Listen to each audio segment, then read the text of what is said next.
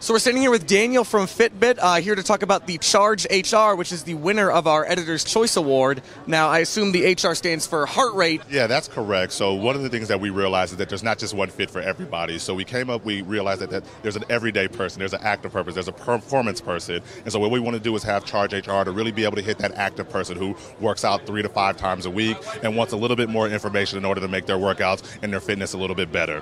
Because I noticed, so you have the Charge, the regular Charge, the Surge, the Flex, but the HR really, would you say it's the one that's most activity inclined, someone who's the most willing to go out and exercise and run? It's actually kind of that in-between person. So we wanted to be able to, it doesn't have GPS, which we have in Surge, but it has the heart rate. So that gives you, in addition to your everyday activities, so your steps, your distance, your calorie burns, and all that stuff which you expect from Fitbit, being able to add the wrist-based heart rate allows you to be able to maximize your workouts. Think about your intensity, thinking about the different kind of workouts you want to do and using heart rate to help that. And then also being able to just get an overall view of your health and how it's getting better by seeing your resting heart rate come down over time. Great. And when is this going to be available for purchase, and how much is it going to run for? So it's actually available now. So we made the announcement yesterday. It's going to be available nationwide right now, first on Fitbit.com and later at your major retailers, and it's $149.95. Excellent. Thank you. Thank you very much.